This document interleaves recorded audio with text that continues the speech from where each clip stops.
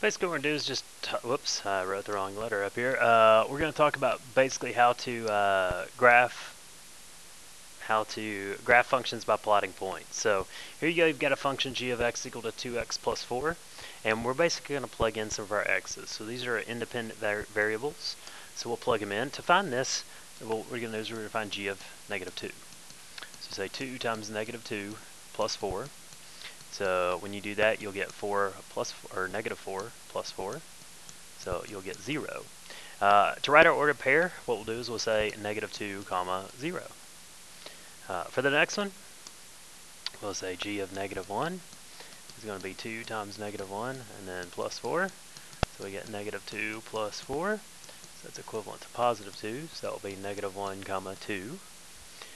So as you can see, what we're doing is we're basically plugging in the values for our x into our function, and we're simplifying the math. When we get our answer, what we're doing is we're writing as an ordered pair, where the x value comes first, and then our function value, or your y, comes second. So that's basically what we're doing. For each one of these, we'll plug them in, and obviously you guys probably know a couple shortcuts of how to do this, and you can get your answers a little bit quicker, but we're just showing you the manual labor involved in doing some of these problems here.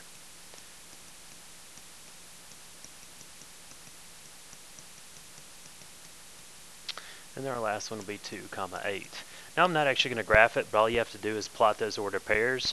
Make sure you plug in enough values so you actually determine the shape of your graph, and then you're going to connect the dots. Since we are talking about a function, our function is going to be defined on all of our nice little intervals, so there you go.